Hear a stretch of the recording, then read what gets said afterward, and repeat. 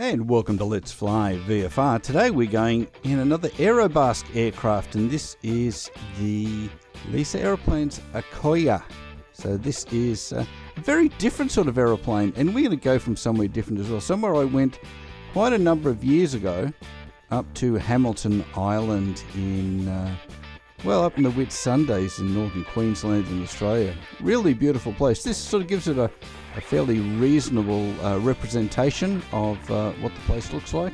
I'm sure a little bit of overlay editing and a bit of ortho would make it just a little bit better, but it's pretty nice. So I thought we'd just take this aeroplane for a bit of a run. It is different with the engine right at the very back there, and it is a bit of a bugger, got to be say, to taxi it around. It does not like going straight, as I found.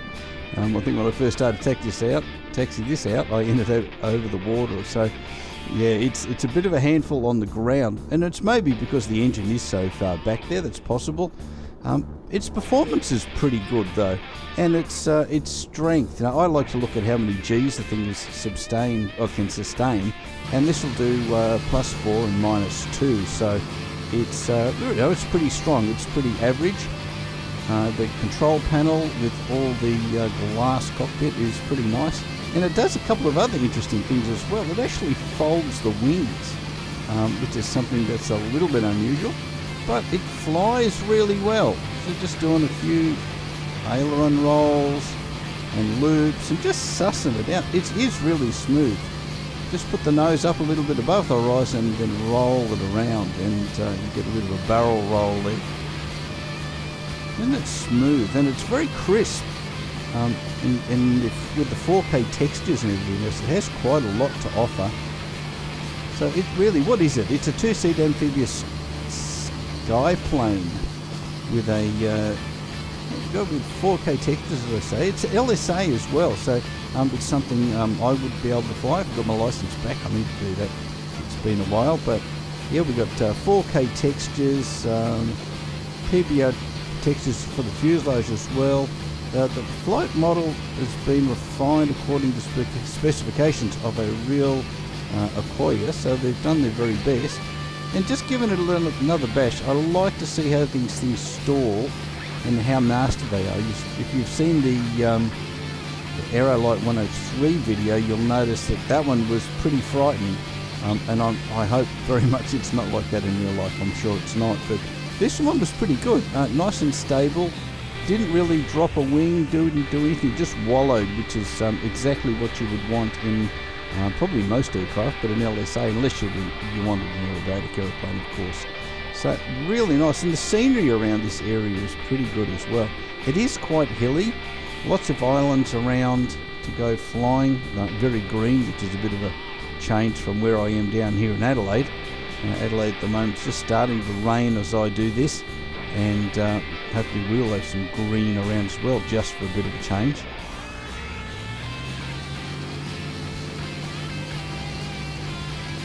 Isn't it nice? Yeah, it's pretty smooth. It trims out pretty well. It's quite happy just sitting at a speed. You just trim it out and it'll stay there. Now you'll notice the big button in the middle there, it's water and sea. You need to change it over depending on whether you're doing air, landing on the water, or whether you're going to land on runway. So nice and smooth on the loop. Just get plenty of speed up, but just about wants to hang at the top, so you don't want to be pulling too hard back in the stick, or it'll just mush over, I think, on the top there. But it's pretty good. It feels nice to fly. Just try it in a bit of a steep turn, see how that goes. Pretty good. Doesn't drop the nose too much, probably needs just a little bit of rudder. You can see as it goes zipping past there. The one thing I did find, and I'll show you in a little bit, the water modelling, or the model of the aircraft in the water, isn't quite right unless I'm not doing something. Because it doesn't have any wing floats. Supposed to just sit there in the water, so and it's got some long strakes underneath about where the fuselage is as well. Looks like a bit of a shark. But we're coming in here, we're going to put the wheels down and see how well we can get it to land. And again, this is all about the low speed handling. just a little bit fast, and I'm just doing a bit of a side slip just to lose a bit of altitude because I'm a little high. If you're not sure how to do side slips, really is a lot of fun, especially in a real world aircraft. It's a lot of fun, I've got to tell you, but you do have to be a bit careful. With, I think, adverse yaw is the biggest issue. It can swing back the other way and then you'll just lose control of it. But done properly, it's opposite rudder to the elevator, and the aircraft will just crab sideways, but it tends not to lose speed, but it loses altitude quickly if you happen to be a little bit high. So it's very commonly done. Gliders do it. Tow planes tend to do it a lot on gliders as well. So I lost a little bit here, just trying to get control of it, so it swung around. I wonder whether the real aircraft would be like that, but with all that weight at the back and the thrust there, I could see that happening. So it's something you'd have to be a little bit careful of, and you'd have to be good on the rudders, I would imagine, landing this for real. The one thing I was a bit disappointed, and if you guys know how to do it, please tell me. I couldn't find any way of removing the cover off the pitot probe at the front there. There wasn't any menus and stuff, so and look how the wings fold back. You can just select that. That's on the left panel within the cockpit. So yeah, you can just tuck it up and wheel it back into a fairly large trailer, I'd imagine it'd have to be, but you're certainly going to save some hangar space if you're sharing hangar space with someone. So that's it's a pretty unique feature, because I haven't seen that on anything else that will do it actually as you're in the aircraft. You know, some you can unpin and fold wings away and stuff, but this one will do it for you. That saves a lot of work. So the scenery is pretty good here at Hamilton Island. When I landed here, it was fairly busy. A couple of hours, I think it was, from Brisbane, so it's a fair way. And then we went from here and over to the resort area, so it's a lovely place to come and visit. So we've got this all teed up and parked, so let's go and have a look and see what it's like on the water. This looks really, really dubious. You can see how the wing drops. Looks like I'm just about going to roll over on my back in this thing in a moment. And the water's fairly shallow. There is a guide within the manual for you.